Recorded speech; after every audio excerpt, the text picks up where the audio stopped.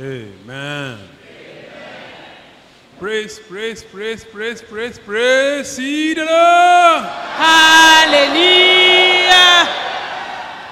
Praise, praise, praise, praise, praise, praise. See the Lord. Hallelujah.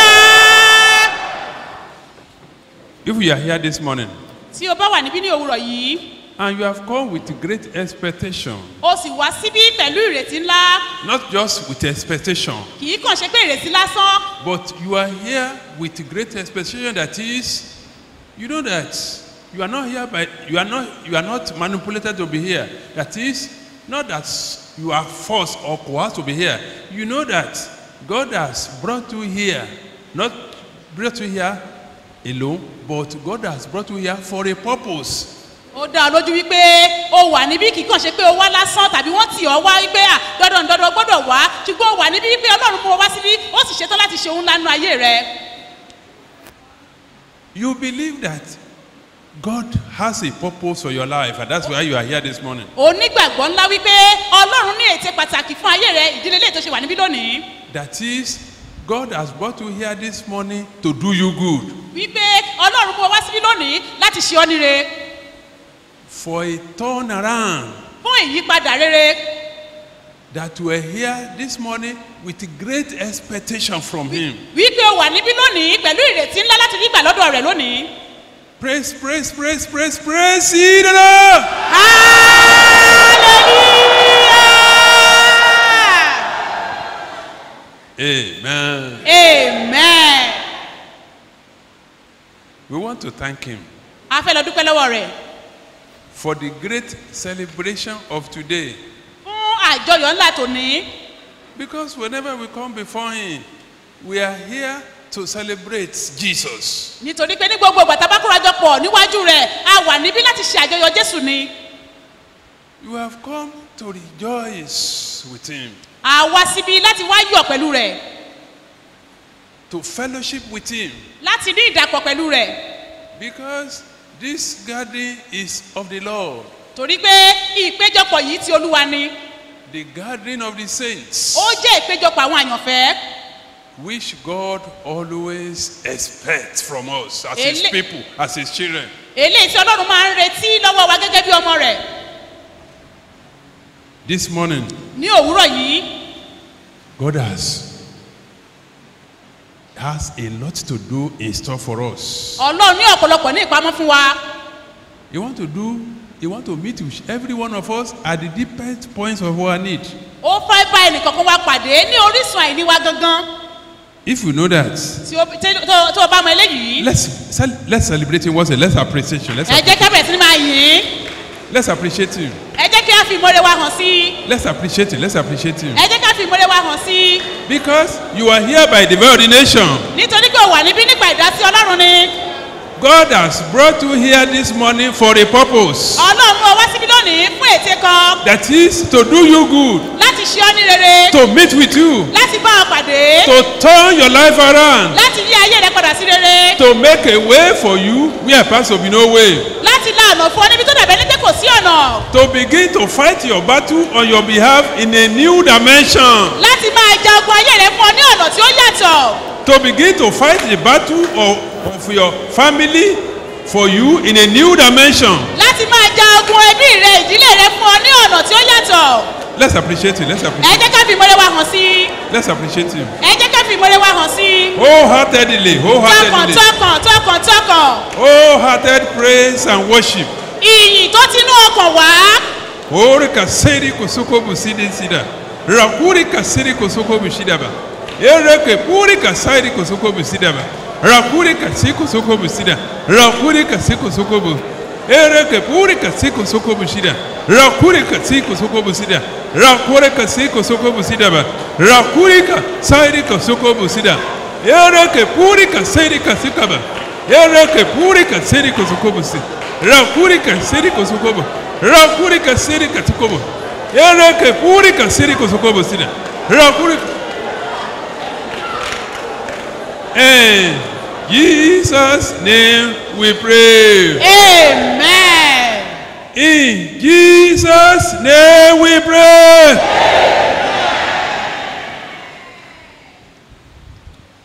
Let's be seated for a few minutes ẹ jẹ́ ká jókòó fún ìṣẹ́jú díẹ̀ before we continue that prayer session. kí á tó lọ sínú ìpele àdúrà gbígbà sí i. Because he wants to share his mind with us briefly torí pé ó fẹ́ pín ọkàn rẹ̀ pẹ̀lú wa ní kúkúrú before we pray. kí á tó lọ gbàdúrà. This morning, ní òwúrọ̀ yìí I'm so joyful mo láyọ̀ lọ́pọ̀lọpọ̀ and so glad, inú mi dùn and I'm very happy inú wakọ̀ mi sì yọ̀ dáadáa because God has done great things. torí pé olúwa ti ṣe ohun ńlá. Not that he want to do, but he has done it. kì í ṣe pé yẹ̀yẹ̀ fẹ́ ṣe ó ti ṣe àwọn ohun ńlá.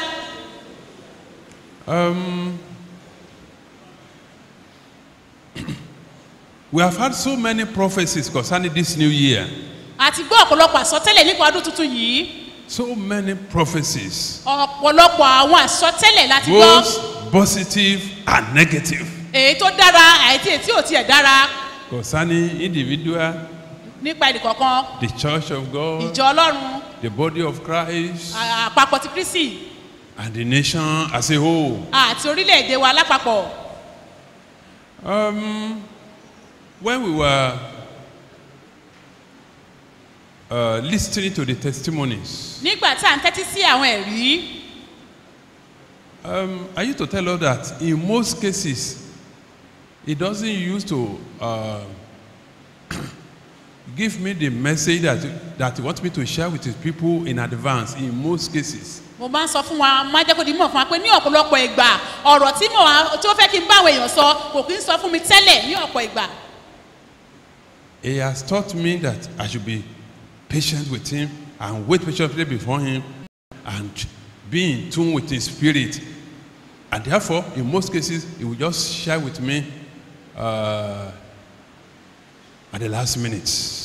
Ní ọ̀pọ̀lọpọ̀ ìgbà ló ti kọ́ mi wípé kí n máa jẹ́ kí ọkàn mi ṣe déédéé pẹ̀lú òun kí n máa ti farabalẹ̀ ní gbogbo ìgbà pẹ̀lú òun kí n wà nínú ẹ̀mí pẹ̀lú òun á sì sọ fún mi ó lè jẹ́ kúrú díẹ̀ ká tó bẹ̀rẹ̀ sí lásán ohun tó fẹ́ fún mi. When we are listening to the testimonies, nígbà tí à ń tẹ́tí sí ẹ̀rí. you know that we had a lot of wonderful and fascinating testimony concerning the goodness of God in the life of our brethren and likewise in the life of every one of us. a rí i pé a tẹ́tí sí àwọn ẹ̀rí iṣẹ́ àmì iṣẹ́ ìyanu tọ́lọ́run ṣe oore ọlọ́run nínú ayé àwọn ènìyàn. I was partly listening, mo tẹ́tí sílẹ̀ dáradára. and as when in tune with the spirit, expecting God to minister to me. bí mo ṣe ń tẹ́tí sí ẹ̀rí yìí bẹ́ẹ̀ náà ni mo wà ní ìbámu nínú ẹ̀mí láti máa gbọ́ ohun tí ẹ̀mí mo fẹ́ bá mi sọ. Towards the end of the testimony period, bó ṣe kù díẹ̀ ká parí àkókò ẹ̀rí. I heard his voice. mo gbọ́ ohun rẹ̀. The Spirit of God was ministering to me in Yoruba, ẹ̀mí ọlọ́run wá ń bá mi sọ̀rọ̀ ní èdè abínibí tí í ṣe yorùbá. saying, wípé búburú kan kì yóò ṣubú lù ẹ́. that no evil will befall you. Amen. Praise the Lord. Hallelujah. So which means eléyìí tó túmọ̀ sí. that is what he want to share with us briefly this morning, and which means that is his message for who? For me. I can't hear you. For me. For we his children. Ipe ní kúkúrú ohun tí ọlọ́run fẹ́ kí ọ di mímọ̀ fún wa lónìí lélẹ́yìí ohun tó fẹ́ pín pẹ̀lú wa gẹ́gẹ́ bí àwọn ọmọ rẹ̀ lélẹ́yìí. Because we know what is happening in the world. torí pé àwọn gbogbo tó ń ṣẹlẹ̀ nínú ayé. You heard the news, the newspapers, and so many things, evil reports, so many calamities all over the place. And unfortunately, not only locally, but what? Globally. It's a global issue. It's not a matter of say, well, we are not safe in this community or in our in our local government or in our state or in Nigeria, but we are all over the world. It's a global issue. a rí i pé oríṣiríṣi ìròyìn là ń gbọ́ ní orílẹ̀-èdè àti káàkiri kì í ṣe ní nàìjíríà nìkan tàbí ní ẹ̀ka ibi tí a wà bí kò ṣe pé ohun gbogbo tó ń ṣẹlẹ̀ yìí ó jẹ́ káàkiri gbogbo àgbáyé ni. Praise the Lord. Hallelujah. And if you are in tune with his spirit, you will discover that it shouldn't be new to you, because God has been saying it a long time, and by his grace we have not kept from you what God has been saying, that this new year is going to be troublesome, troubling, and therefore we should prepare in advance concerning what God will permit this year. Tí a bá wà nínú ẹ̀mí, a ti mọ̀ dájú wípé ohun gbogbo tí Ọlọ́run fẹ́ ṣe ní ọdún yìí, Ọlọ́run ti sọ fún wa tẹ́lẹ̀, ó ti ń jẹ́ kó di mímọ̀ fún wa pé ọdún yìí ó jẹ́ ọdún tí ó léwu lọ́pọ̀lọpọ̀, ó jẹ́ ọdún tí òun fẹ́ fàyè gba ọ̀pọ̀lọpọ̀. Isn't it? So it shouldn't be new to you, shouldn't be surprised. Kò gbọdọ̀ jẹ́ ìyàlẹ́nu fún wa. Though we are not happy about it. Bó tilẹ̀ jẹ́ pé gbogbo nǹkan wọ̀nyí inú wa ò dùn sí. But there is nothing we can do about it. Ṣùgbọ́n kò sí ohun tí a lè ṣe nípa rẹ̀. When he gave me that message, nígbà tí ó sọ ọ̀rọ̀ rẹ̀ tó sọ fún mi, I know the particular psalm. Mo mọ orin Dáfídì kan. We can find it. Tí mo mọ̀ dáadáa táwa náà lè mọ̀. I open my Bible. Mo wá ṣí Bíbélì mi. To confirm the particular verse. Láti fi múlẹ̀ ẹsẹ̀ gangan tí ó sọ. Let's go to the Bible and confirm it. Ẹ jẹ́ kí a lọ sínú Bíbélì ká ṣe ìfẹsẹ̀múlẹ̀ rẹ̀. Open your Bible with me to Psalm 91. Ẹ jẹ́ ká ṣí Bíbélì yín pẹ̀lú mi lọ sínú ìwé orin Dáfídì. Psalm 91. Ọ̀kàndínlọ́gọ́rùn-ún. Let's read verse 10. Ẹsẹ̀ kẹwàá. Psalm 91 verse 10. Ìwé orin Dáfídì. There shall no evil before thee. Amen. Neither any plague come near thy dwelling. Amen. Búburú kan kì yóò ṣubú lù ọ́, bẹ́ẹ̀ ni àrùnkarùn kì yóò súnmọ́ ilé rẹ. Àmín. Let me come up again. Ẹ jẹ́ kí n kà fún wa lẹ́ẹ̀kan sí. Psalm 91 verse 10. There shall no evil before thee. Neither shall any plague come near thy dwelling. Búburú kan kì yóò ṣubú lù ọ́, bẹ́ẹ̀ ni àrùnkarùn kì yóò súnmọ́ ilé rẹ. Àmín. By his grace. Nípa orí ọ̀fẹ́ rẹ̀. That is what I heard from him. Ohun tí mo gbọ́ láti ọ̀dọ̀ rẹ̀ ni eléyìí. This is not a carnal message. Eléyìí kì í ṣe iṣẹ́ ìránṣẹ́ tó wá láti inú ara. I'm not saying this in order to make you happy. Mi ò sọ eléyìí pé kí n lè jẹ́ kí inú rẹ kí ó dùn. Or to make you rest assured that this is what I have for you. Tàbí kí n fi ọlọ́kàn balẹ̀ pé ohun tí mo ní fún ọ lélẹ́yìí. As a man. Gẹ́gẹ́ bí ènìyàn. But what? Ṣùgbọ́n. What your Father in heaven has for. Ohun tí bàbá rẹ lọ́run tó ní fún ọ. For who? Fún ta ni? For you, for me, for every one of us. Fún ọ, fún mi àti fún ẹnìkọ̀ọ̀kan wa. As his child, as his people. Gẹ́gẹ́ bí ọmọ rẹ̀ àti gẹ́gẹ́ bí ènìyàn rẹ̀. As true believers. Gẹ́gẹ́ bí onígbàgbọ́ tòótọ́. As obedient children. Gẹ́gẹ́ bí àwọn ọmọ tí ó gbọ́ràn. And I was surprised. Ó wá jẹ́ ìyàlẹ́nu fún mi. I have to confess this to you. Mo ní láti jẹ́wọ́ eléyìí fún ọ. When the prophetic choir started their administration and really confirmed it to the letter, I marveled. I know, yes, God is faithful. Our God is a great God. Ọlọ́run wá jẹ́ Ọlọ́run alágbára nígbà tí àwọn akọrin alásọtẹ́lẹ̀ tí wọ́n ń kọrin tó jẹ́ pé àwọn náà tó wá fi ẹsẹ̀ ọ̀rọ̀ yìí wọ́n fi múlẹ̀ ó wá dá mi lójú pé lóòtítọ́ o Ọlọ́run yìí ó jẹ́ Ọlọ́run tí ó dára. And my heart really blessed them. Ọkàn mi wá súre fún wọn. Saying. Wípé. Certainly. Ó dá mi lójú. They are living to their name. That is the name God has given them. Can you remember the name? Wípé ìgbé ayé wọn sọ nípa orúkọ wọn. Prophetic choir. Akọrin alásọtẹ́lẹ̀. And I pray that God in his mercy will continue to increase their anointing, and they will continue. God will give them to be faithful to the call to the end in the name of Jesus. Amen. Àdúrà mi ni pé ìfàmìlóyún Ọlọ́run yóò máa pọ̀ sínú ayé wọn. Ọlọ́run yóò sì fún wọn lórí ọ̀fẹ́ láti máa tẹ̀síwájú bẹ́ẹ̀ ní orúkọ rẹ̀. Because it's one thing for God to give you a new name. Say, my son, you have been bearing Jabez, but now you have become Abraham. But what happened? What happened? He will demand more from you. Don't be wayward again. Don't go the way of the Lord. I mean, the way of the world. Do this, do this. He will give you the condition. If you follow the condition, what happened? There will be turn around. Amen. Everything will reflect. They will know that, oh, things have changed for you. But there is one thing. He will not force you against your will. All his promises is what? They are conditional. And I give God the glory that God has given them the grace to be up to the task. And that grace will continue to increase your life in the name of Jesus. Amen. Ó jẹ́ ohun kan ni pé kí Ọlọ́run kó fún ọ lórúkọ kan bóyá òun jẹ́ Gabriel tẹ́lẹ̀ ó wá sọ fún ọ pé ọmọ mi mo fẹ́ yí orúkọ rẹ padà sí Abrahamu ó ń fẹ́ kí ìgbà tó bá ti yí orúkọ rẹ padà yìí ó ń retí ìgbọ́ràn sí i nínú ayé rẹ ó ń retí àwọn àmúyẹ láti lè jẹ́ kí àwọn nǹkan tí ó ń béèrè lọ́wọ́ rẹ yìí àti orúkọ tó jẹ̀yẹ fún ọ yìí kó wá sí ìmúṣẹ.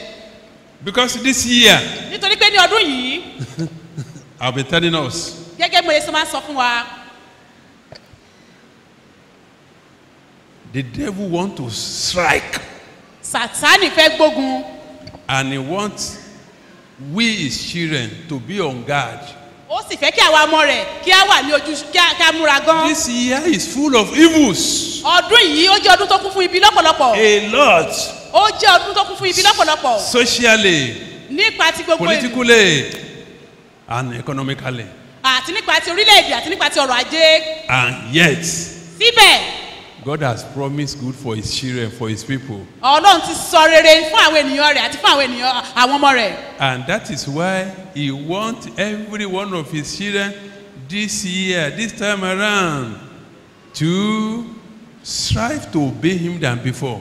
Ìdílé lè tó ń retí lọ́rùn gbogbo àwọn ọmọ rẹ̀ láti làkàkà kí wọ́n sì rí pé wọ́n ń gbọ́ràn sí ju ti àtẹ̀yìnwá lọ. This promise àwọn ìlérí wọ̀nyí is for us. Tiwa ló jẹ́. This day. Lé òní. But are you ready to be faithful to his word? Ǹjẹ́ o ṣetán láti gbọ́ràn sí ìpè rẹ̀ bí? Are you ready to obedient to the call? Ǹjẹ́ o ṣetán láti gbọ́ràn sí àṣẹ rẹ̀ bí? Because all these promises. Torí pé gbogbo àwọn ìlérí sì yìí. They are conditional. Ó jẹ́ ètò ní àmúyẹ lọ́wọ́. Quickly before we pray. Kí a tó lọ gbàdúrà. Let's go to the first verse of that passage. Ẹ jẹ́ kí a lọ sí ìpele àkọ́kọ́ ibi tí a kà yìí. The first verse, Psalm 91. Ìwé orin Dáfídì ẹ̀sán-dín-ní-ọgọ́rùn-ún ẹsẹ̀ kínní. He that dwelleth in the secret place of the Most High shall abide under the shadow of the Almighty. Ẹni tí ó jókòó níbi kọ̀kọ̀gá ògo ni yóò máa gbé ní abẹ́ òjìji Olódùmarè. Where do you dwell? Níbo lò ń gbé? Pardon? This area is very, very important. Ó ṣe pàtàkì. If you are committing secret sin, tí o bá ń dá àwọn ẹ̀ṣẹ̀ kọ̀kọ̀, you compromise with the standard of the Bible. O máa ń gbọ̀jẹ̀gẹ́ pẹ̀lú ìpele Bíbélì. You are reveling in sin. Ò ń wẹ̀, ò ń lúwẹ̀ nínú ẹ̀ṣẹ̀. That is dwelling in sin. Ò ń gbé nínú ẹ̀ṣẹ̀. And you begin to read passage of the scripture claiming all these promises. I'm very sorry to tell you, it will not work except you do what? Except you obey. Nígbà tó bá ń gbé nínú ẹ̀ṣẹ̀ tí ò ń lúwẹ̀ nínú ẹ̀ṣẹ̀ tí o sì wá ń ka gbogbo àwọn ìlérí Bíbélì wípé kò lè wá sí ìmúṣẹ nínú rẹ, mo fẹ́ sọ fún ọ wípé kò lè wá sí ìmúṣẹ àyàfi tí o bá ronúpìwàdà. I've been telling the congregation. Mo ti ń sọ fún gbogbo ìjọ ènìyàn. Especially the church members. Pàápàá jùlọ àwọn ọmọ ìjọ. before we entered into the new year. Kí a tó lọ sínú ká tó wọnú ọdún tuntun yìí. And likewise, immediately we enter into the new year. Àti gẹ́lẹ́ tí a wọnú ọdún tuntun. Even from crossover night. Láti ìgbà tí a fẹ́ ọjọ́ tó gbẹ̀yìn nínú ọdún tó kọjá. Saying. Wípé. This is not a year you can afford to toy with sin. Wípé ọdún yìí kì í ṣe ọdún tí yóò ń bẹ̀ṣẹ̀ rẹ o, tí yóò ń bẹ̀ṣẹ̀ ṣeré. This is not a year you can be deceiving yourself and believe and assume that you are deceiving God. Kì í ṣe ọdún tó yẹ pé wàá máa tún ara rẹ wàá wá rò pé bóyá òun tún Ọlọ́run. God told me. Ọlọ́run sọ fún mi. That this year. Wípé ọdún yìí. Is a year of righteousness. Ó jẹ́ ọdún òdodo. Then when we obey. Nígbà tá a bá wá gbọ́ràn. We will live a fulfilled life. A wá gbé ìgbé ayé ìmúṣẹ. All this evil. Right and left. Gbogbo ibi lọ́tún lọ́sì. We will just be hearing it with our ears. A kàn máa fetí wa gbọ́ ni. No, then we come near you and your family. Kò sí ìkan nínú rẹ̀ tí yóò wá sí ìdílé rẹ̀ àti ayé rẹ̀. Sir, ma. Daddy àti mommy. This is not automatic. Eléyìí kì í ṣe nǹkan tó kàn wá bẹ́ẹ̀ àbí tí yóò ṣẹlẹ̀ bẹ́ẹ̀. If your prophet is telling you it's automatic. Tí àwòlí rẹ bá sọ fún ọ pé yóò wá sí ìmúṣẹ bẹ́ẹ̀. He is not telling you the truth. Kò sọ òtítọ́ ọ̀rọ̀ fún ọ rárá. All his promises. Gbogbo àwọn ìlérí Ọlọ́run pátá. For his children. Fún àwọn ọmọ rẹ̀. For his people. Fún àwọn ènìyàn rẹ̀. For the church of God. Fún ìjọ Ọlọ́run. From Genesis to Revelation. Láti ìbẹ̀rẹ̀ pẹ̀pẹ̀ Genesis lọ sí ìpè òpin Bíbélì. Mention any one of them. Dárúkọ ìkan nínú wọn. Either little or great. Bóyá kékeré ni tàbí ètí ó pọ̀. Small or big. Tàbí ó pọ̀. They are conditional. Ó ní àmúyẹ nínú. And therefore. Nítorí ìdí èyí. In order to have all these promises. Láti lè ní gbogbo àwọn ìlérí wọ̀nyí. For yourself and for your family. Fún ayé rẹ àti fún ẹbí rẹ. Let's go before the Lord. Ẹ jẹ́ ká lọ síwájú Ọlọ́run. Saying. Wípé. Lord. Olúwa. I'm ready to abide. Mo ṣetán láti máa gbé nínú rẹ láti gbọ́ràn sí ọ̀rọ̀ rẹ. To abide in you. Mo ṣetán láti máa gbé nínú rẹ. I'm ready. Mo ṣetán. To obey your word. Láti gbọ́ràn sí ọ̀rọ̀ rẹ. Rise up, rise on your feet. Dìde dúró lórí ẹsẹ̀ rẹ. And begin to tell him right now. Kí o bẹ̀rẹ̀ sí máa bá Ọlọ́run sọ̀rọ̀ báyìí. Pé Olúwa. I know you love me. Mo mọ̀ dájú pé o fẹ́ràn mi. And I know that all these promises are for me. Mo sì mọ̀ dájú pé gbogbo àwọn ìlérí wọ̀nyí ó ṣe fún mi ni. And my family. Àti fún ẹbí mi ni. And I'm ready to abide. Mo sì ṣetán láti máa gbé nínú rẹ̀. In your word. Nínú ọ̀rọ̀ rẹ. Because I know that is a condition. Nítorí pé mo mọ̀ pé ọ̀nà àmúyẹ kan ṣoṣo náà nílé yìí. I cannot afford to continue to deceive myself. Mi ò fẹ́ tẹ̀síwájú láti máa tọrọ àmì jẹ. Because I know I can't deceive you. Torí pé mo mọ̀ pé mi ò lè tàn án jẹ. I'm ready to repent. Mo ṣetán láti ronúkúwàdà. From every known sin in my life. Láti nínú gbogbo àwọn ẹ̀ṣẹ̀ tí mo mọ̀ nínú ayé mi. Begin to tell him right now. Begin to talk to him. Begin to talk to him. Bẹ̀rẹ̀ sí ni máa bá Ọlọ́run sọ̀rọ̀ báyìí. Begin to talk to him right now. Máa bá Ọlọ́run sọ̀rọ̀ báyìí. Talk to him. Talk to him. Bá a sọ̀rọ̀. Please don't deceive yourself. Mo rọ̀ ọ́ má ṣe tàn ara rẹ jẹ. You cannot deceive God. O ò lè tàn Ọlọ́run. Anybody trying to deceive God is deceiving himself. Ẹnikẹ́ni tó bá lòun fẹ́ tàn Ọlọ́run ń tàn ara rẹ̀ jẹ ni. The Bible says you cannot mock God. Bíbélì yìí pé kò lè gan Ọlọ́run. That is, you cannot deceive him.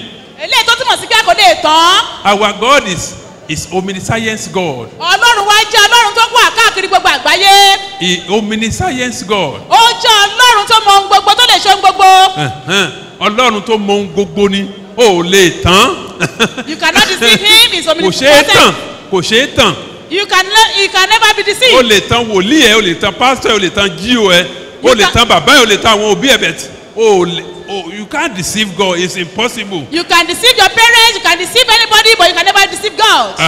Talk to him right now. Bá a sọ̀rọ̀ báyìí. Are you ready to abide in his word? Ǹjẹ́ o ṣetán láti máa gbé nínú ọ̀rọ̀ rẹ̀ bí? That is the condition. That is the condition. Àmúyẹ kan ṣoṣo náà ní eléyìí. You should be ready to abide in. O gbọ́dọ̀ ṣetán láti máa gbé nínú ọ̀rọ̀ rẹ̀. Yes. Bẹ́ẹ̀ni. Talk to him right now. Bá a sọ̀rọ̀ báyìí. If you are ready. Tí o bá ti ṣetán. Talk to him. Bá Ọlọ́run sọ̀rọ̀. I can assure you. Mo lè fi dá ọ lójú. Immediately you make up your mind that you are ready. Gẹ́gẹ́ tí o bá ti pinnu pé o ti ṣetán. You will begin to witness turn around in every facet of your life. Wàá bẹ̀rẹ̀ sí máa rí ìyípadà rẹ ní gbogbo ọ̀nà ayé rẹ. I can assure you. Mo lè fi eléyìí dá ọ lójú. Yes. Bẹ́ẹ̀ni. That is the condition. Àmúyẹ náà ní eléyìí. Bẹ́ẹ̀ni. Ore kasiri kosoko buside katuko busidaba. Rakuri kasiri kosoko busidaba. Rakuri kasiri kosoko busidaba. Rakuri kasiko soko busidaba. Aha. Bẹ́ẹ̀ni. Aha. Bẹ́ẹ̀ni. That is his word for us. Ọ̀rọ̀ rẹ̀ fún wa ní eléyìí. For today, Tún lónìí. which I believe throughout this year Tẹ̀lé tí mo gbàgbọ́ pé ní gbogbo ọdún yìí. and forevermore, Àti títí ayérayé. as you continue to obey Bí him. a bá ṣe ń gbọ́ràn sí i. Aha. Yes. Bẹ́ẹ̀ni. Yes. His word is yea and amen. Ọ̀rọ̀ rẹ̀ bẹ́ẹ̀ ni àmì. He cannot compromise with the standard of his word. Kò lè gbọ̀jẹ̀gẹ̀ pẹ̀lú ìpele ọ̀rọ̀ rẹ̀. Yes, yes. Bẹ́ẹ̀ni. This is what he has for us. Ohun tó ní fún wa lélẹ́yìí. No demon, no devil can change it. Kò sì sí ẹ̀mí àìmọ́ tàbí agbára òkùnkùn tó lè yí padà. No enemy can change it. Kò sí ọ̀tá kankan tó lè yí padà. As long as you are ready to abide. Níwọ̀n ọ̀gbà tó bá ti ṣetán láti máa gbé inú ọ̀rọ̀ rẹ̀. Are you ready to abide? Ìjọ ṣetán láti máa gbé inú ọ̀rọ̀ rẹ̀ bí? To be faithful to him Láti jẹ́ olótìtọ́ sí i. in all your ways. Ní gbogbo ọ̀nà rẹ̀. No more manipulation. Kó má ṣe sí àyídáyídà mọ́. No more deceit and hypocrisy. Kó má ṣe sí ẹ̀tọ́ àti àgàbàgebè mọ́. You must be ready to give your totality unto him. O gbọ́dọ̀ ṣetán láti jọ̀wọ́ gbogbo pátápátá fún un. You must be ready to abide in his word. O gbọ́dọ̀ ṣetán láti máa gbé nínú ọ̀rọ̀ rẹ̀. Then all these promises Lẹ́yìn gbogbo àwọn ìlérí yìí. shall be yours and your family. Lẹ́yìn ìgbọràn yìí gbogbo àwọn ìlérí yìí yóò jẹ́ ti àti fún ẹbí rẹ. Not only today alone. Kì í ṣe fún ọjọ́ òní nìkan. Not only for this week. Kì í ṣe fún ọ̀sẹ̀ yìí nìkan. Not even for this month. Kì í ṣe fún oṣù yìí nìkan. But throughout this year and beyond. Ní gbogbo ọdún yìí àti ọdún tó ń bọ̀. Even all your days. Àti ní gbogbo ọjọ́ ayé rẹ. Hey, can I show you? Mo lè fi dá ọ lójú. That is the condition. Àwọn àmúyẹ náà lélẹ́yìí. Make up your mind. Make up your mind. Pinnu ní ọkàn rẹ̀. Oh, and this doesn't cost you anything. Eléyìí kò sì ná ọ ní ohunkóhun. It doesn't cost you anything at Kò ná all. ọ ní ìkọ̀kọ̀ rárá. At all, at all, at all, at all. Kò ná ọ ní ohunkóhun rárá. This doesn't cost you anything at all. Àwọn àmúyẹ yìí kò ná ọ ní ohunkóhun rárá. Are you ready to abide? Ìjọ ṣetán láti máa gbé nínú ọ̀rọ̀ rẹ̀. Are you ready to abide in his word? Ìjọ ṣetán láti máa gbé nínú ọ̀rọ̀ rẹ̀. Are you ready to abide in him? Ìjọ ṣetán láti máa gbé nínú rẹ̀. Then all these promises, Gbogbo àwọn ìlérí wọ̀nyí they are yours. yóò jẹ́ They tiẹ̀. are for you and your family. Wọ́n wà fún àti fún ẹbí rẹ. Aha. Bẹ́ẹ̀ni, Rakuri kasiri kosoko busidaba. Thank you, Jesus. Jésù ò ṣe. Thank you, Jesus. Jésù ò ṣe. Thank you, Jesus. Jésù ò ṣe. Thank you, Jesus. Jésù ò ṣe. Thank you, Jesus. Jésù ò ṣe. Thank you, Jesus. Jésù ò ṣe. Thank you, Jesus. Jésù ò ṣe. Thank you, Jesus. Jésù ò ṣe. Thank you, Jesus. Jésù ò ṣe. Thank you, Jesus. Jésù ò ṣe. Thank you, Jesus. Jésù ò ṣe. Thank you, Jesus. Jésù ò ṣe. Thank you, Jesus. Jésù ò ṣe. Amen. Amen. Please, I beseech mercy of God. Mo rọ̀ wá bó fi yọ́nú Ọlọ́run bẹ̀ wá. There are some people, Àwọn èèyàn kan wà. they can recite this passage of scripture and some other passages 100 times a day. Àwọn èèyàn kan wà tó yẹ pé ẹsẹ̀ Bíbélì ta kà yìí wọ́n lè kà ní ẹ̀mí 100 lójúmọ́ àti ètò jù bẹ́ẹ̀ lọ gan. But they still full of, they are still full, their life is still full of manipulation, Tí ẹ bá sì wo ìgbé ayé wọn wọ́n ń gbé ìgbé ayé tó kún fún àyínnìke. deceit, hypocrisy, Ẹ̀tàn àgàbàgebè wà ń bẹ̀. and so many things. Àti ọ̀pọ̀lọpọ̀ irúfẹ́ bẹ́ẹ̀. This will not do you good. Àwọn nǹkan wọ̀nyí kò lè ṣe ọ́ ní rere. God knows that I love you. Ọlọ́run gan mọ̀ ó dá lójú pé mo fẹ́ràn rẹ. I am mandated to tell you the truth, to declare the truth, the whole truth, and nothing but the truth. Àti kàn mí nípa láti sọ òtítọ́ ohun gbogbo tí ṣe òtítọ́. And I love you more than anybody else, more than your parent, more than your pastor, your GO, your prophet, or whatever. Ọlọ́run yìí ó fẹ́ràn rẹ ju bàbá àti ìyá rẹ lọ ju olùdásílẹ̀ ìjọ rẹ tàbí olùṣọ́ àgùntàn rẹ lọ. Even more than I love you. Ju bí èmi gan ṣe fẹ́ràn rẹ gan lọ.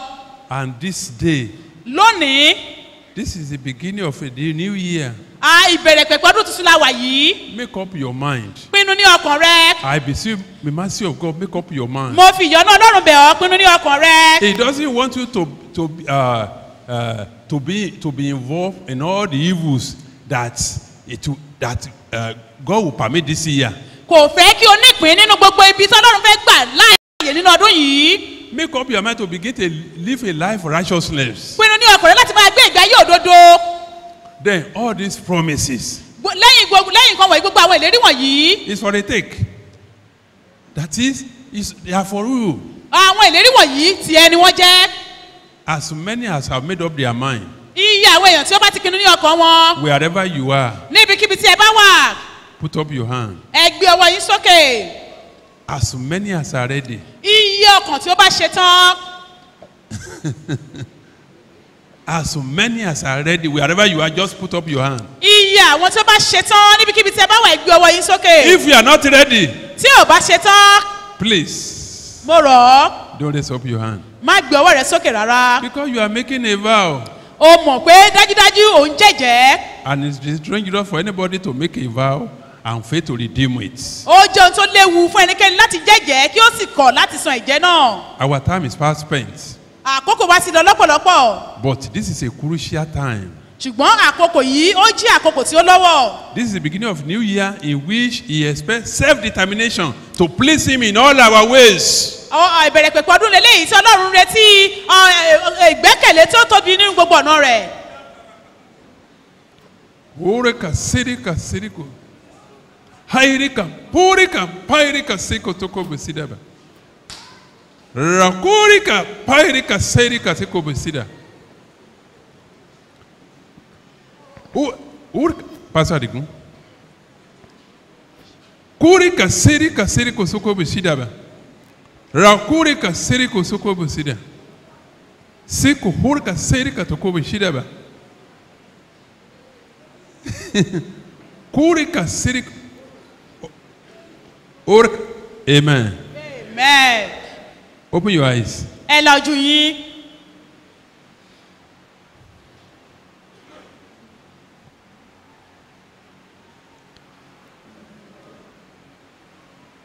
Pastor Adigun, there's a message which he still want to share with his people right now. Ó fẹ́ pín ọkàn rẹ̀ pẹ̀lú àwọn ènìyàn rẹ̀ lẹ́ẹ̀kan sí i. Rakurika siriko soko besida. Hope. Open your eyes and look at it. My son, I still have a message for my people. Declare it. Zero fools. Peace be unto you. Amen.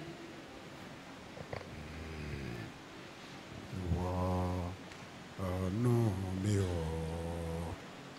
kó wá bá mi sọ̀rọ̀. Ọ̀nà mi ò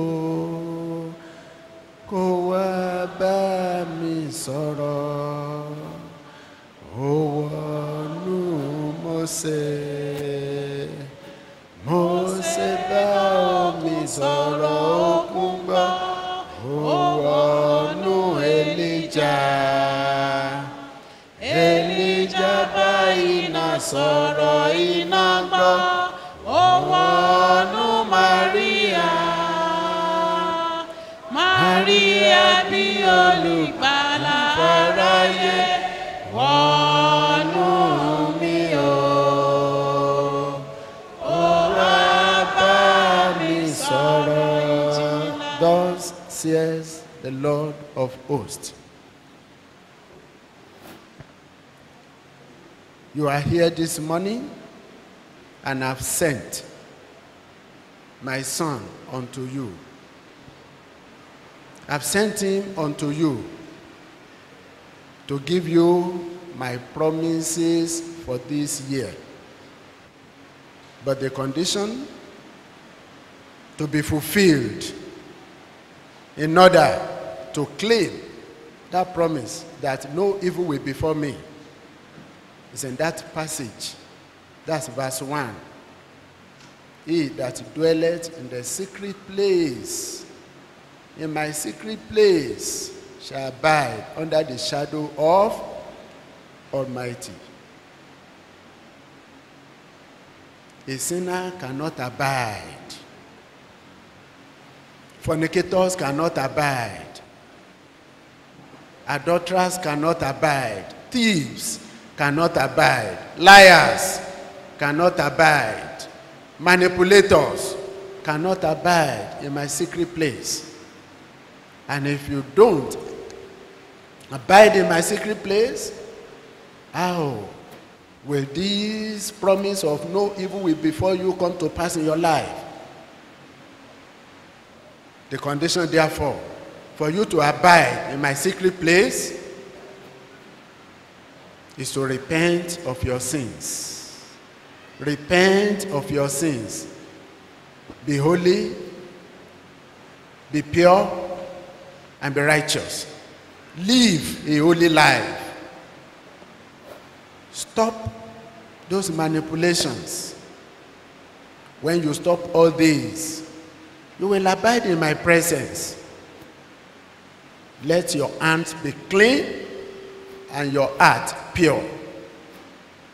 And when you pray unto me, this year I will answer you. Whenever you pray unto me, I will answer you.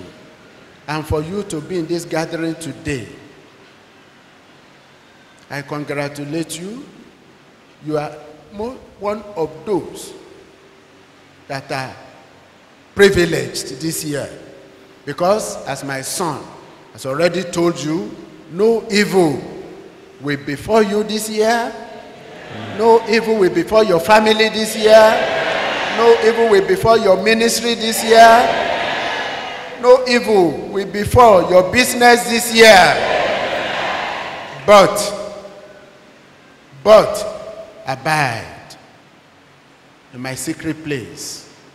For you to abide, be holy, be pure, be righteous, and continue to trust in me, that I that promise, I will fulfill it, and it shall be well with you. Amen. Says the Lord of hosts, peace be unto you. Amen. Thank you, Jesus. Praise the Lord. Hallelujah. Praise, praise, praise, praise the Lord. Hallelujah. As you have made up your mind Níwọ̀n ìgbà tó ti pinnu ní ọkàn rẹ. that you are ready to abide in His word, Wípé o ṣetán láti máa gbé nínú ọ̀rọ̀ rẹ̀. to abide in Him, Láti máa gbé nínú rẹ̀. you have no problem anymore. O kò ní ìṣòro rárá. You have no problem at all. O ní ìṣòro rárá.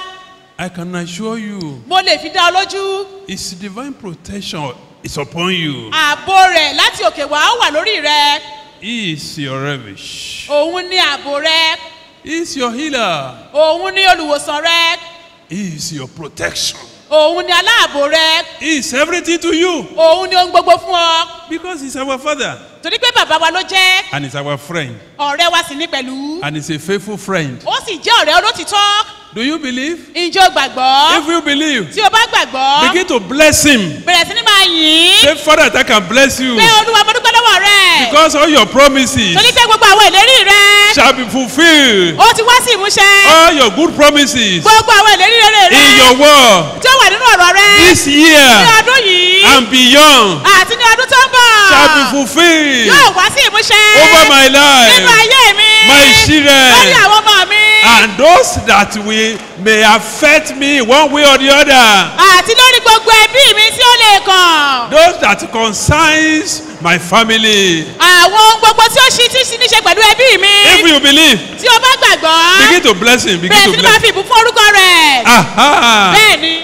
Thank you, Jesus. Jésù ò ṣe. Thank you, Jesus. Jésù ò ṣe. Thank you, Jesus. Jésù ò ṣe. Thank you, Jesus. Jésù ò ṣe. Thank you, Jesus. Jésù ò ṣe. Bless Him. Bless Him if you believe. Fi ìbùkún fún orúkọ rẹ̀ tí o bá gbàgbọ́. If you believe, bless Him. Tí ìwọ bá gbàgbọ́ fi ìbùkún fún orúkọ rẹ̀. Give glory to His holy name. Fi ògo fún orúkọ rẹ̀ mímọ́. Because our God is a good God. Torí pé Ọlọ́run wọn jẹ́ Ọlọ́run tí ó dára. He is our Father. bàbá wa ni. And he's our friend. ọ̀rẹ́ wa sì ní pẹ̀lú. And he's a faithful father. ó sì jẹ́ bàbá olótìtọ́. He's a faithful friend. ó jẹ́ ọ̀rẹ́ olótìtọ́. He can't deny us. kò lè dùn wá. He can't deny us. kò lè fi ohunkóhun dùn wá. And he cannot deny us good things. kò lè fi ohun rere dùn wá. He has great things for us. torí pé ó ní ohun rere púpọ̀ fún wa. This new ní year. ọdún tuntun yìí. Rakuri kasiri kosoko busidaba. Orika kuri kasiri kosoko busidaba. Rakuri kasiri kosoko busidaba. Aha. Aha. bẹ́ẹ̀ni. The Lord is good. ọlọ́run wa dára. And his mercy endureth forever. àánú rẹ̀ sì dúró títí ayérayé. Let's appreciate it. Let's appreciate it. ẹ jẹ́ ká fi mọ́rẹ́ wa hàn sí. Aha. bẹ́ẹ̀ni. What he has for us is great. ohun tó ní fún wa jẹ́ ohun tí ó lágbára tí ó pọ̀ tí ó tóbi. He is a wonderful God. ó jẹ́ ọlọ́run ìyanu. And he's a faithful God. ó sì jẹ́ ọlọ́run olótìtọ́. He is the Lord God Almighty, and beside him there is none else. òun ni ọlọ́run alágbára lẹ́yìn rẹ̀ kò sí ẹlòmíì. Aha. bẹ́ẹ̀ni. The Lord is doing wonders in our life right now. ó ti ń ṣiṣẹ́ ìmíṣẹ́ ìyanu ayé wa. Miracles are being wrought in our life right now. ìyanu ń ṣẹlẹ̀ nínú ayé wa lọ́wọ́lọ́wọ́ báyìí. Deliverance is taking place. ìtúsílẹ̀ ń ṣẹlẹ̀. Healing is taking place. ìmúláradá ń ṣẹlẹ̀. And whatever you could not do before, begin to do right now. àwọn ohun tó sì lè ṣe tẹ́lẹ̀ máa ṣe wọ́n báyìí. Anything you could not do before, ohunkóhun yòówù tó lè ṣe begin to tẹ́lẹ̀. do right now. máa ṣe báyìí. Anything at all, anything at all. ohunkóhun yòówù tó lè ṣe. Anything at all. ohunkóhun yòówù tó lè ṣe. Aha. Anything you could not do before, begin to do right now. ohunkóhun yòówù tó lè ṣe. Aha. Aha. Thank you, Jesus. jésù ò ṣe. Say thank you, Jesus. sọ pé jésù ò ṣe. Say thank you, Jesus. sọ pé jésù ò ṣe. Say thank you, Jesus. sọ pé jésù ò ṣe. Say thank you, Jesus. sọ pé jésù ò Say ṣe. thank you, Jesus. sọ pé jésù ò ṣe.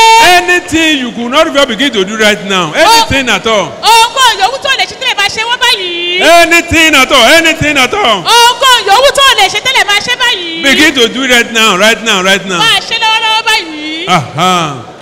Thank you, Jesus. jésù ò ṣe. Thank you, Jesus. jésù ò ṣe. Thank you, Jesus. jésù ò ṣe. Thank you, Jesus. jésù ò ṣe. Anything at all, anything at all, anything at all, anything at all, begin to do it. ohunkóhun yòówù tí ìbá ìjẹ́ ohunkóhun bẹ̀rẹ̀ sí máa ṣe báyìí. Thank you, Jesus. jésù ò ṣe. Miracles are being wrought in our life right now. ìyanu ń ṣẹlẹ̀ nínú ayé wa lọ́wọ́lọ́wọ́ báyìí. Special work of miracle, àwọn àkànṣe iṣẹ́ mi ṣe ìyanu. deliverance, healing. ìtúsílẹ̀ ìwòsàn. Aha. bẹ́ẹ̀ni. Aha. Breakthrough. àlùyọ. Aha. Divine enlargement. ìmúgbòòrò àtòkè wá. Divine increase. ìsọdí ńlá látòkè wá. Aha. bẹ́ẹ̀ni. Orika sirika sirika sida. Orika porika sirika tukobo sida. Rakurika sirika. Orika porika sirika. Rakurika sirika sikabu. Rakurika siriko sokobo sida ba. Orika porika siriko sokobo sida ba. Orika siriko sokobo sida. Orika siriko sokobo sida ba. Orika siriko sokobo sida ba. Orika. In Jesus' name we pray. amen. All eyes closed. kí gbogbo ojú kó wà ní dídì. You are a commercial sex worker. ó jẹ́ iṣẹ́ aṣẹ́wó ni wọ́n ṣe ń tiẹ̀. A commercial sex worker. iṣẹ́ aṣẹ́wó ló ń ṣe. But the Bible say, but the Bible call it prostitute. bíbélì pè ní iṣẹ́ aṣẹ́wó. You know that. You know it. ó mọ̀ pé nǹkan tó ń ṣe nìyẹn. All eyes closed. kí gbogbo ojú kó wà ní dídì. But this morning, ṣùgbọ́n ní òwúrọ̀ yìí. you have made up your mind not to go back to that sin again. o ti pinnu pé ò ní padà lọ sínú ẹ̀ṣẹ̀ yìí mọ́. You are here right now.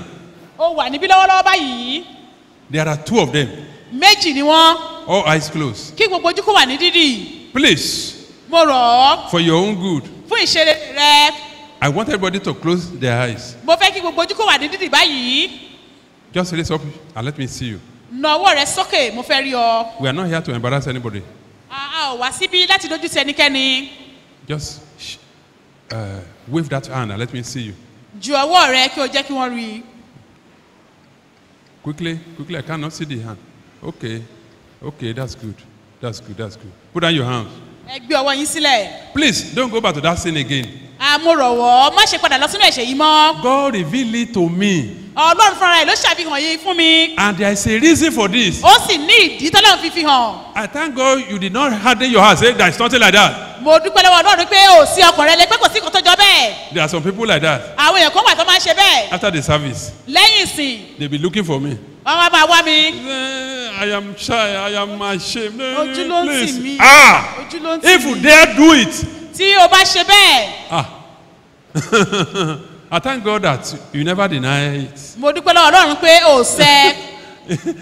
You don't lie against the Holy Spirit. Say, Holy Spirit, say, oh, you are a liar. o kúrọ́ mọ́ ẹ̀mí mọ́ kó sọ pé ẹ̀mí mọ́ irọ́ ló ń pa o kò rí bẹ́ẹ̀.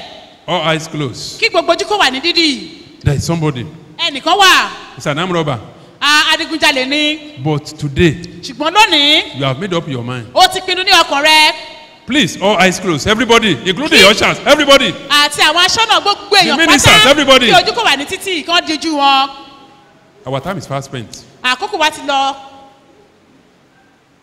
Wherever you are, just let me see your hand. Okay. níbikíbi tí o bá wà jẹ́ kí bàbá rí ọwọ́ rẹ. Quickly. I cannot see the hand. Wave it, and let me see. ju ọwọ́ rẹ fún wọn.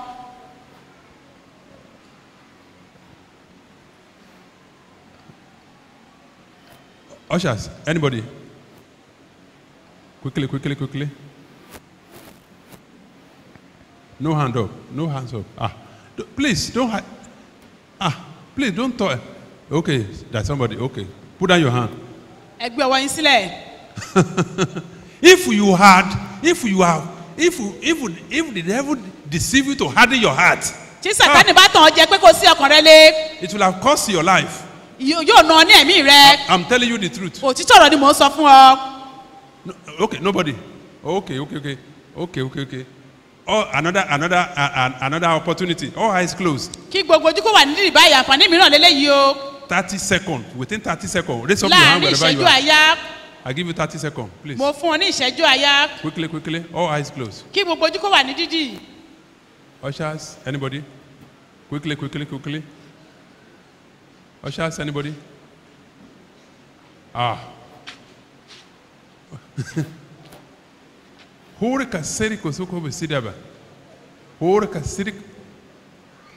Quickly. Anybody? Okay. That is gone. I just pity you. I pity you. àánú ẹ̀ ló ṣe mí. You do know that the Holy Spirit is telling me it's a woman. ǹjẹ́ mo dájú pé ẹ̀mí mọ́ sọ fún mi pé obìnrin lẹ́ni yẹn. A woman armed robber. obìnrin ní adigunjalè yìí. Well, it's left for you. ó kù sí ẹ lọ́wọ́. You sold a baby sometimes. ó ta ọmọ ọwọ́ ní ìgbà kan. You sold a baby sometimes. ó ta ọmọ ọwọ́ ní ìgbà kan. All eyes closed. kí gbogbo ojú kó wà ní dídì. You know yourself. ó mú ara rẹ o. You are here right now. ó wà ń bí lọ́wọ́lọ́wọ́ báyìí. Raise up your hand quickly. gbé ọwọ́ rẹ sókè lọ́wọ́lọ́wọ́ báyìí. Quickly. ní kíákíá. Quickly. Our time is fast spent. torí pé àkókò wa ti lọ. Quickly, just wave that hand. kàn rọra ju ọwọ́ yẹn sókè. Wave it very well. Let me see it. jù sókè dáadáa kó jẹ́ kí n rí i. Ushers, anybody? Quickly. ní kíákíá. Ushers? Nobody. Well, it's left for you. Rakurika Sirika Suko. Whatever you could not do before, begin to do right now. ohunkóhun tí a lè ṣe tẹ́lẹ̀ ẹ jẹ́ ká máa ṣe báyìí. Begin to do it. máa ṣe báyìí. Begin to do it. máa ṣe báyìí. Rakurika Sirika Suko Shirika Tiko Sidaba. Urika Sirika Suko Shida. Rakurika Sirika Suko Sidaba. Urika Tairiko Suko. Yes. Yes, you have to see your freedom. o ti gba ìtúsílẹ̀ rẹ. You have to see your freedom. o ti gba òmìnira rẹ. You have to see your freedom. o ti gba òmìnira A rẹ. lot of healing has taken place. ọ̀pọ̀lọpọ̀ iṣẹ́ mi A lot of deliverance has taken place. ọ̀pọ̀lọpọ̀ iṣẹ́ mi ló ti ṣẹlẹ̀. And you know it. ó sì mọ̀. Just rush to the front. sáré síwájú. Quickly. Kureka Siriko Soko Sidaba. Hereka Siko Soko Shidaba. Rakureka Siko Soko Shida. Aha. bẹ́ẹ̀ ni Don't delay at all. Don't delay. kó bá ṣe sí ìdádúró rárá. Rakuri kasiri kosoko bisida ba. Rakuri kasiri kosoko bisida. Rakuri kasiri kosoko bisida. All those that I've mentioned, never you dare say you want to see me because of what I've mentioned. Never you dare it. Kí gbogbo àwọn tí mo ti dárúkọ tí wọ́n kùnà láti nawọ́ sókè kí wọ́n má ṣe sọ pé àwọn fẹ́ rí mi rárá. But all I know is that you will know that God has spoken. Ṣùgbọ́n tí o mọ̀ tí ó sì dá mi lójú ni pé ó dá lójú wá sí mọ̀ wípé Ọlọ́run ti sọ̀rọ̀. Rakuri kasiri kosoko bisida si. Rakuri kasiri kosoko bisida ba. Rakuri kasiri kosoko bisida. Rakuri kasiri kosoko bisida ba. Ereke puri kasiri kosoko bisida ba. Aha. Thank you, Jesus. Thank you, Jesus. Ṣé Thank you, Jesus. Jésù ò ṣe. Thank you, Jesus. Jésù ò ṣe. Thank you, Jesus. Jésù ò ṣe. Thank you, Jesus. Jésù ò ṣe. Thank you, Jesus. Jésù ò ṣe. Thank you, Jesus. Jésù ò ṣe. Thank you, Jesus. Jésù ò ṣe. Thank you, Jesus. Jésù ò ṣe. Aha. Bẹ́ẹ̀ni. Aha. Bẹ́ẹ̀ni. Aha. Bẹ́ẹ̀ni. Aha. Bẹ́ẹ̀ni. Aha. Bẹ́ẹ̀ni. Aha. Bẹ́ẹ̀ni. Aha. Bẹ́ẹ̀ni. Aha. Bẹ́ẹ̀ni. Ori kasiri kosoko bisidaba. Ereke puri kasiri kosoko bisidaba. Rakuri kasiri kosoko bisidaba. Rakuri kasiri kosoko bisida. Uri kasiri kosoko bisida. Rakuri kasiri kosoko bisida. Ereke puri ka. Aha. Bẹ́ẹ̀ni. Aha. Bẹ́ẹ̀ni. Aha. Bẹ́ẹ̀ni. Aha. Bẹ́ẹ̀ni. Aha. Bẹ́ẹ̀ni. Aha. Bẹ́ẹ̀ni. Aha. Bẹ́ẹ̀ni. Aha. Bẹ́ẹ̀ni. Aha. Bẹ́ẹ̀ni. Aha. Bẹ́ẹ̀ni. Aha. Aha. Bẹ́ẹ̀ni. Aha. Bẹ́ẹ̀ni. Aha. Bẹ́ẹ̀ni. Aha. Bẹ́ẹ̀ni. Aha. Bẹ́ẹ̀ni. Aha. Bẹ́ẹ̀ni. Aha. Bẹ́ẹ̀ni. Aha. Bẹ́ẹ̀ni. Aha. Bẹ́ẹ̀ni. Aha. Bẹ́ẹ̀ni. Aha. Bẹ́ẹ̀ni. Aha. Bẹ́ẹ̀ni. Aha. Bẹ́ẹ̀ni. Aha. Aha. Bẹ́ẹ̀ni. Rakure. Amen. Amen. You receive your instant deliverance. O gba ìtúsílẹ̀ ní kíákíá lọ́wọ́lọ́wọ́ yìí. You know it, O mọ̀ ó dá ọ lójú. and you are ready to say it. O sì ṣetán láti sọ ọ́. Let me see your hand up. Jẹ́ kí n rí ọwọ́ rẹ lókè. You know it. O mọ̀. Oyama. Is it right now? Is it now? Right now? Yes. Okay. Praise the Lord. I thank God because before I came here today, since about 1 month or 2 months ago, I've been having severe pain in my shoulders. But I bless God as the ministration was going on today, I received my healing. Praise the Lord. Wọ́n wí pé láti bí oṣù kan làwọn ti ní ìnira nínú èjìká wọn yìí ṣùgbọ́n nígbà tí ìṣẹ̀ránṣẹ́ ń lọ lọ́wọ́lọ́wọ́ wọ́n gba ìtúsílẹ̀ wọ́n sì rí ìyanu. Another person, quickly. Right now. Lọ́wọ́lọ́wọ́. Tisisin. Now. Torí pé ìyanu ṣẹlẹ̀. You discover that you receive your healing, a miracle right now. Nobody again. Ṣé kò sí ẹnikẹ́ni mọ́? Uri kasiri kosoko bisideka. Raise up your hand. Ẹ gbé ọwọ́ yín sókè. Wave it unto the Lord. Bẹ̀rẹ̀ sí ni máa jù sí Ọlọ́run. Wave it. Máa jù. Wave it. Máa jù. Wave it. Máa jù. Uri kasiri kosoko bo. Oh yes, that severe body pain has left. Gbogbo ìrora yìí ti lọ. That pain in the eyes. Ìrora nínú ojú. Had disappeared. Ó ti lọ báyìí. Yes. Thank you, Bẹ́ẹ̀ni. Jesus. Thank you, Jesus. Jésù ò ṣe. Thank you, Jesus. Jésù ò ṣe. Thank you, Jesus. Jésù ò ṣe. Thank you, Jesus. Jésù ò ṣe. Thank you, Jesus. Jésù ò ṣe. Thank you, Jesus. Jésù ò ṣe.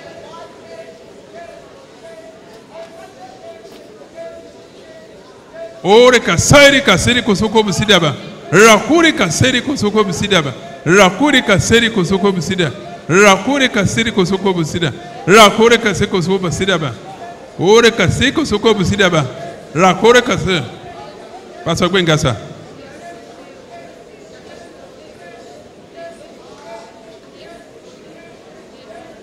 Aha. Aha. Aha. In Jesus' name we pray. Alágbára ńlá ńlá mo wá júbà rẹ̀.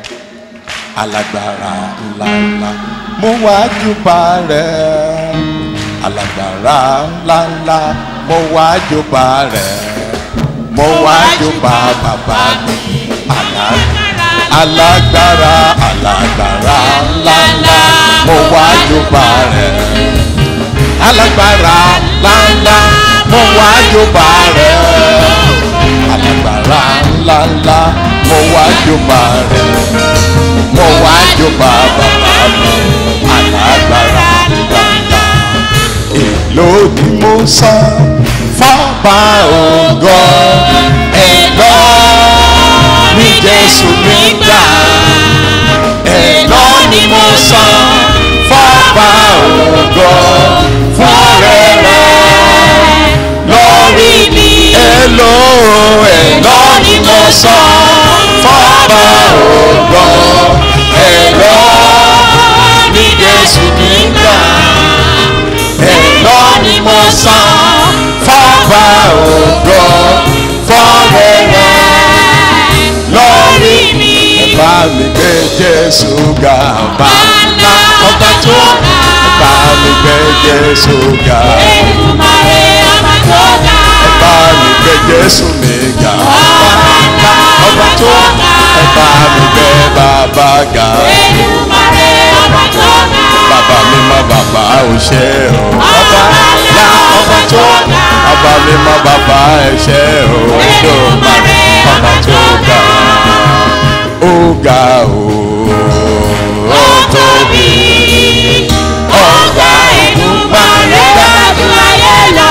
Ó ga, ó ga, ó ga o, ó tóbi, ó ga Èdùmàrè dájú ayé lọ. Ó ga, ó ga, ó ga o, ó tóbi, ó ga Èdùmàrè dájú ayé lọ. We thank you, Lord, you are holy,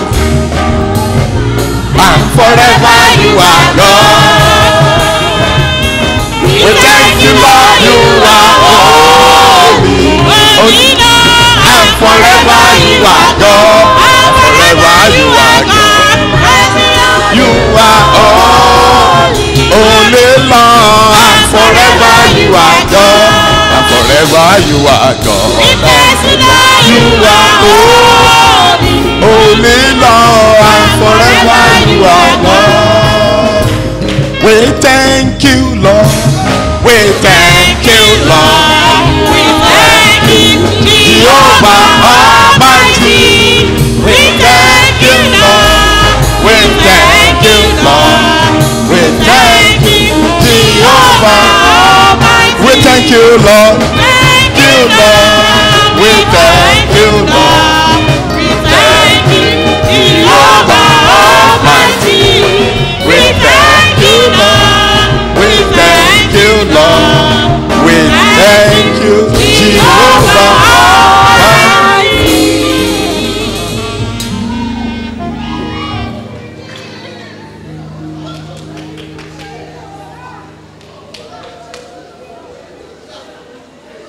Father, in the name of Jesus. Amen. Your word says, when the water is troubled, that whosoever step into the water is made whole, was what that man told Jesus. Right from this first month this year, the water has been troubled by your word for healing and breakthrough and prosperity. Every one of us that have stepped into it here, let us experience testimonies in the name of Jesus. You said in the book of Isaiah, you said you will carry us and deliver us. Father, as many that are here today, carry us, deliver us in the mighty name of Jesus. For these wonderful things you have done here today, we have nothing to offer you but to thank you.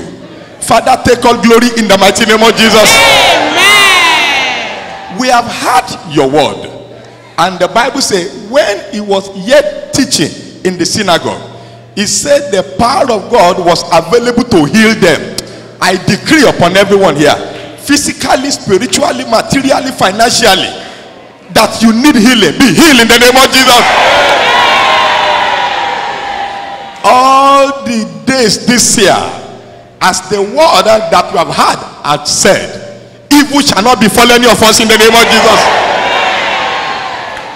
Anything that we will do that will make God turn his back against us, we will not do it this year in the mighty name of Jesus. The Bible says God have respect unto covenant. From this day onward, the covenant of divine protection is established upon our lives in the name of Jesus. We will go from strength to strength, from power to power, from grace to grace, from prosperity to prosperity, from laughter to laughter, in the mighty name of Jesus. And I pray for everyone here today. The evil one will not lay satanic hand upon our shoulder this year in the name of Jesus. They will not gather to console us this year in the name of Jesus. We pray for your servant that you have been using mightily and his family. God of heaven will uphold them to the end in the name of Jesus. The Bible said they grow from strength. Every one of them that appear in Zion. We have appeared again here today. Father, strengthen us the more in the name of Jesus. Thank you, everlasting Father. Thank you, Jesus. Jesus' mighty name we pray. Amen. Amen. Clap for Jesus. Pàtẹ́wọ́ fún Jésù. Clap, clap, clap, clap for Pàtẹ́wọ́ fún Jesus. Jésù. Clap, clap, clap, clap for Pàtẹ́wọ́ fún Jesus. Jésù.